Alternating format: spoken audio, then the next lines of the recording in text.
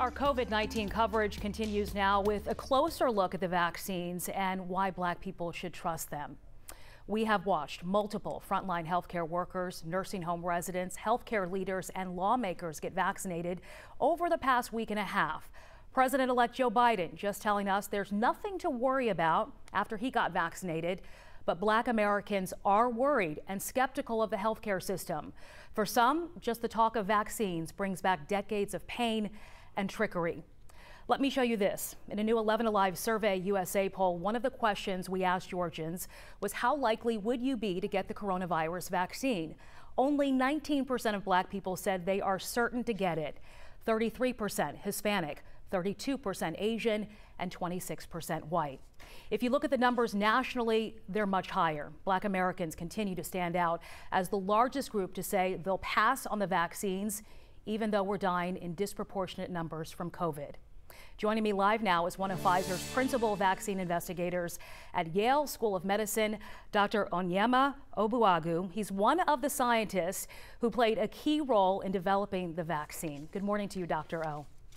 Good morning, Sheba. You were one of the first to get the vaccine at Yale last week. How are you feeling today? Any side effects afterward?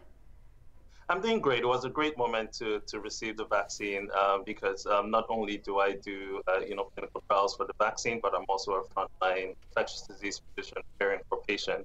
And so it meant a lot to me to be one of the first in line to get the vaccine, and really just a model to everyone, especially those of our community, that the vaccine is safe, effective. And as you rightly asked, I'm doing fine, about a week off from my vaccine. You had a little bit of pain in the arm, though, right? That is correct. I had a little bit of pain in the arm a day after the vaccine, and it went away a day after. All right. So, in our conversation before you joined us live this morning, you told me that you're on a huge personal crusade to dispel some of the myths out there about the vaccine. So can we start with the stats? How many took part in the trials? What percentage were Black, and how many were actually given the vaccine? Yeah, so that's a great question. So in the phase 3 trials, there were 44,000 unique individuals participated in the study. And one of the focuses of the study was to ensure that there was adequate representation by racial and ethnic minorities. And so for the Pfizer study, and I think Moderna study also had similar numbers, 10% of the participants were Black. In the Pfizer study, about 25% were Hispanic, and about 4.5% were Asian. So, definitely represented a diverse group of participants. And majority of those participants at the time the data was submitted to the FDA, I think 90% or so had received both two doses of the vaccine. So 10% of Black folks, you consider this a good sample size?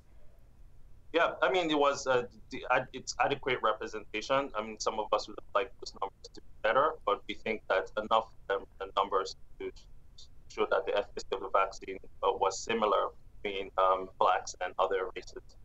Were any of the volunteers, Doc, obese, suffering from diabetes or hypertension? Any cancer survivors in the group? So that's a great question. So yes, the study did enroll a diverse group, multiple comorbidities. About 35% were obese, about 8.5% had a history of diabetes, about 25% had a history of hypertension. So it did cut across a whole swath of comorbidities that individuals had. And yes, we did include people who had cancer, except those who were actively on chemotherapy. So our anatomies and physiologies as Black folks, they are different. There's no disputing that.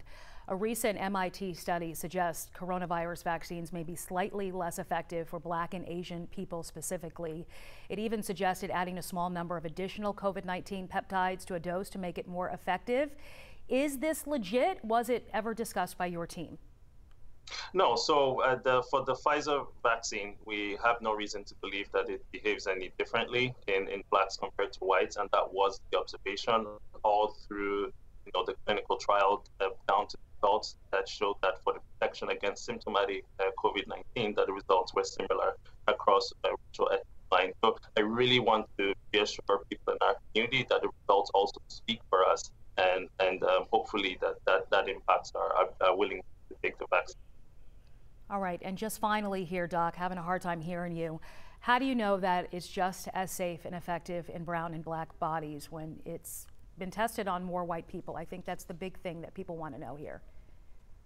Yeah, so again, I want to reassure everyone that the trial represented both white, black, and brown communities, and that the studies found equal efficacy and no difference in safety signals by race and ethnicity lines. And so it's, one last point I want to make is that, disease disproportionately affects black and brown people. And, I would hope that now that we have at least one pathway to protecting our communities against disease, that we can, galvanize efforts to try and get our communities get in line, roll up their sleeves, get the vaccine. All right, Dr. Ogbuagu with Yale School of Medicine, we appreciate your time, especially during the holidays here. We know it's a busy time for you and your family. Father of 3, happy holidays to you and the family. Thank you very much, Shiva. All right, thank you.